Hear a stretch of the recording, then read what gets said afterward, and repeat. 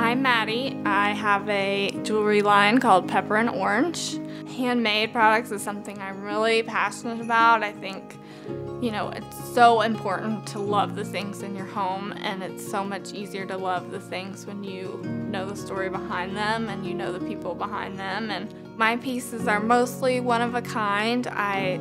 That's my passion and where I get inspiration from. I want my customers to feel like it's something they've never really seen before. It's something that you know, they can go to a party in, that they can have a little fun when they're wearing. It's similar to a curation process that I do in the shop, where I'm not necessarily taking it from, you know, a pile of clay to a bowl that you can serve pasta in. I'm taking these pre-made things and creating something new. So color, I think, is the most important thing to me when I'm building a piece. I want it to be colorful, I want it to be fun, whimsical, a little different. I kind of let it take me where it's going. I don't worry too much about what's next. And uniquely, I think there was a time where I was making pieces that I thought people would like, and they just weren't as good as the pieces I made when